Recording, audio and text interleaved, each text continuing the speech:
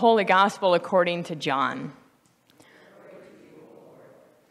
On the third day, there was a wedding in Cana of Galilee, and the mother of Jesus was there. Jesus and his disciples had also been invited to the wedding. When the wine gave out, the mother of Jesus said to him, "They have no wine."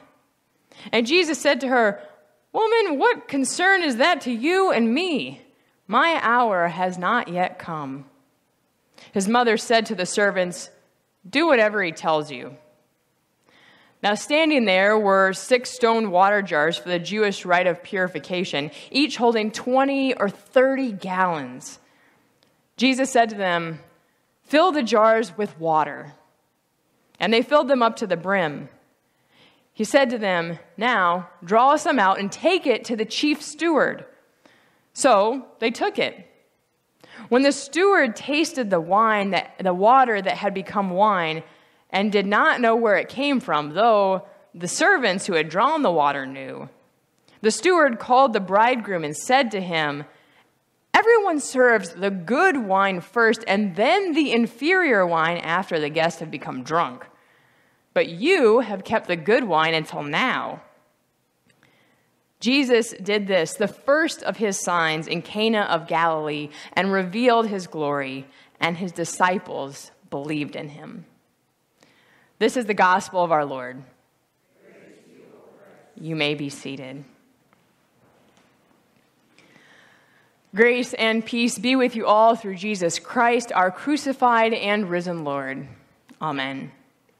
Well, once again, I am Pastor Dione Stepanek, and I serve as the assistant to the bishop and the director for evangelical mission here in the Crosse Area Synod, a synod that I'm getting quite accustomed to by driving all over God's beautiful creation here and saying, "I've been to that quick trip and that quick trip and that quick trip, and that church, and really finding my way around." But I do serve on behalf of the wider church here, and so this morning I bring greetings on behalf of Bishop Felix Malpica and the 72 other congregations that make up the Crosse Area Synod. Congregations that you are in relationship and partnership with as members of this synod and of the wider ELCA and really the church throughout the world. Congregations that, much like you, often may find yourselves asking questions that feel awfully similar to the questions raised in our gospel reading today. What are we supposed to do when the wine runs out? The story from the Gospel of John is one that sticks out in our minds, right? Jesus is at a party, a wedding celebration to be exact, celebrating the joining of 2 families, enjoying the festivities, laughing, people watching, and conversing. And before we get to that miraculous part of the story where Jesus first begins his ministry of taking every ordinary day things and making them into something that point beyond themselves, we can't miss the fact that Jesus here is enjoying life together in community by doing the kinds of things that we all do from time to time, right? He goes to a wedding. He knows what fun is. He knows the importance of celebration and relationships. He knows the power of deeply held traditions and how they can bring particular meaning to people's lives, to this couple's life, and the family and friends that surround them at this important time.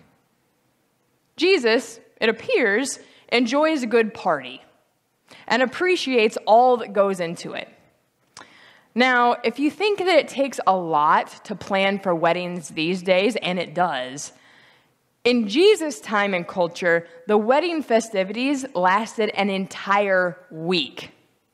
So talk about something that is hard to plan for. A lot goes into planning for a week-long party. And it seems that Jesus also understands the magnitude of the profound disappointment that happens when something makes it all fall apart, all that hard work and anticipation. But as we all know from weddings that we've been to, or weddings that we've been a part of, or parties that we've hosted, or more broadly, as we know from life as a whole itself, Sometimes the wine, the stuff that we assumed would last as long as we hoped, runs out. And we're left wondering, well, what now? What now? What are we supposed to do when our pews aren't as full as they used to be back in the day? What are we supposed to do when COVID impacts linger on?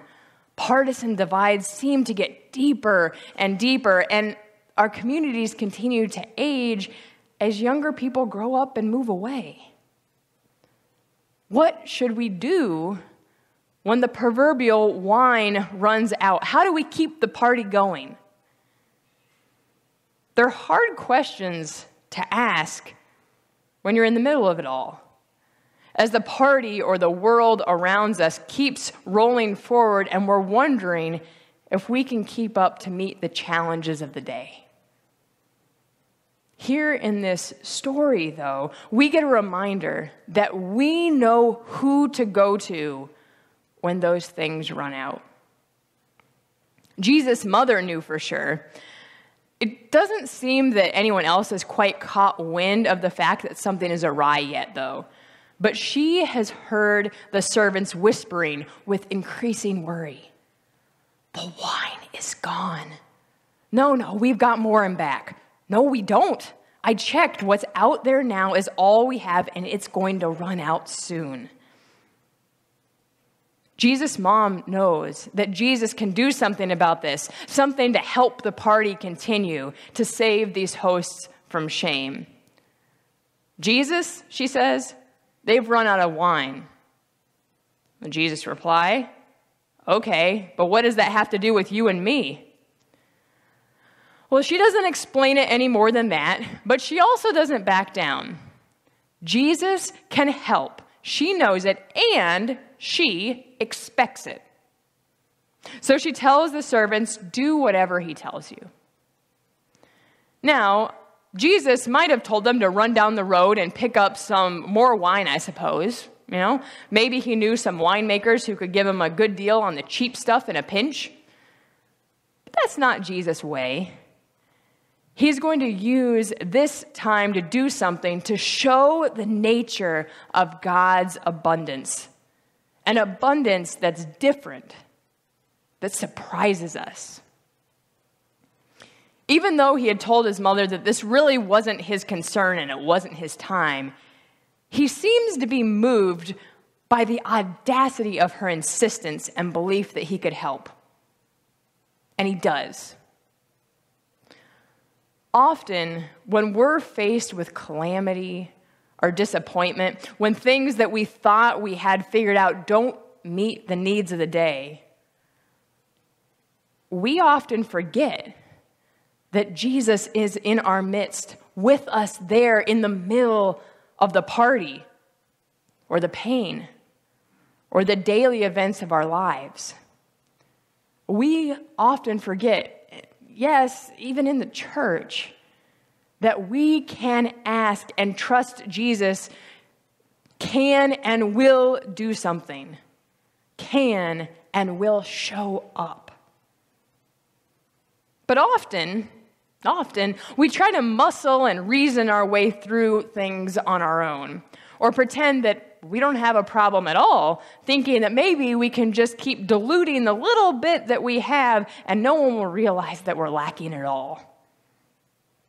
We do this all while Jesus is standing in our midst, ready for someone to say, hey, Jesus, it's your time. Show up, do your thing. We're in over our heads and we can't do it alone.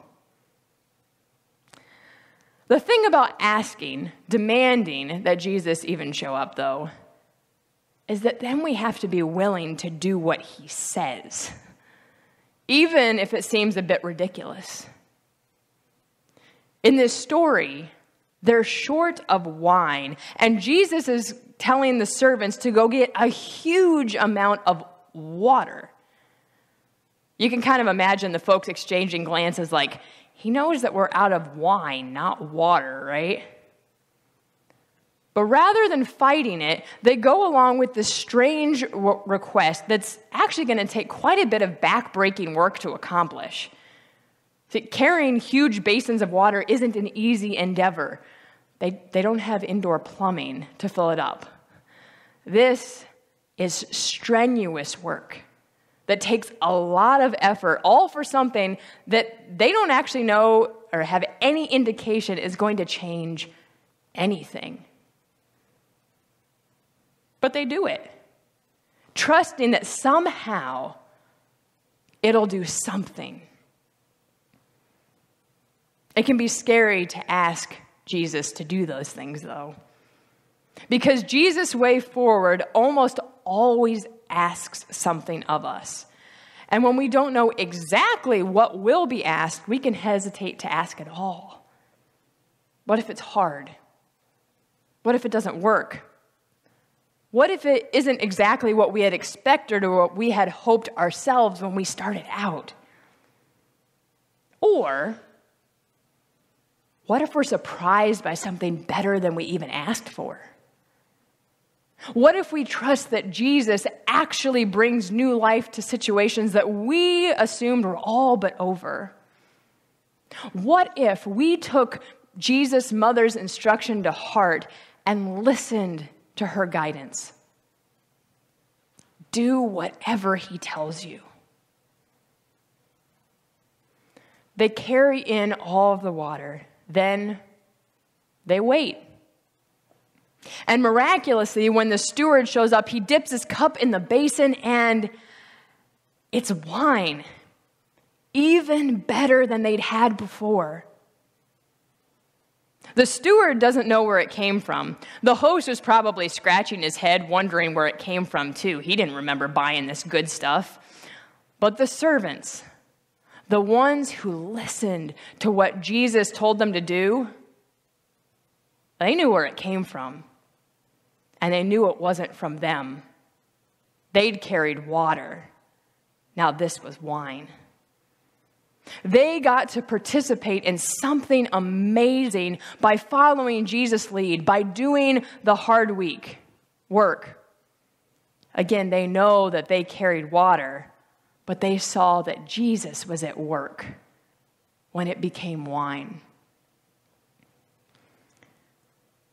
As we live and move and have our being in this world where we run into times in our lives where the wine has run dry, where teachers aren't sure how or where they'll have the energy to get through another day, yet alone another year in an already stressed out classroom, where you know that there's a lot of work to do, but you can't seem to figure out where to start, where each day seems to be filled with heavier and heavier news that may cause you to start feeling like you're walking through molasses. In those days when we feel as if we've run out of what brings life to the party, Jesus sees empty basins in our lives and in our world that hold promise for something new, something more, something happily unexpected in the future. It's a risky proposition to ask Jesus to do something to change our situation since it's open-ended. What will Jesus ask of us in response?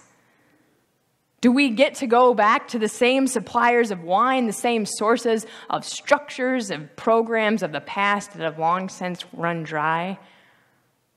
Or do we try something new? Do we dare ask Jesus to show up knowing that there's some heavy lifting to be done? These are questions that we're asking throughout the synod, and that you yourselves and neighboring churches here in this area have been in active conversation about recently.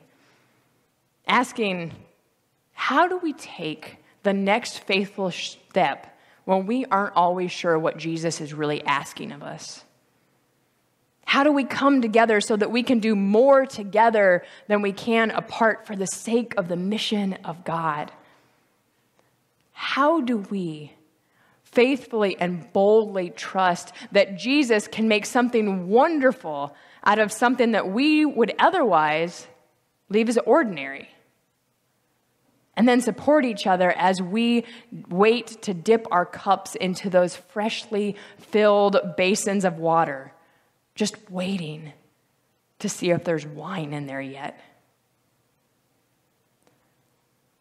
As the Synod continues to accompany you all in this time and walks alongside you now as we try to catch a glimpse of a fresh mission vision before you, before us all, as we, as the Synod, work together to cultivate life-giving relationships that are rooted in God's love, we are journeying together, asking the questions, working to follow Jesus' guidance, trusting with the audacity of Jesus' mother, trusting that we can call on Jesus to do something, and then boldly follow his direction to reveal to us something new, something life-giving.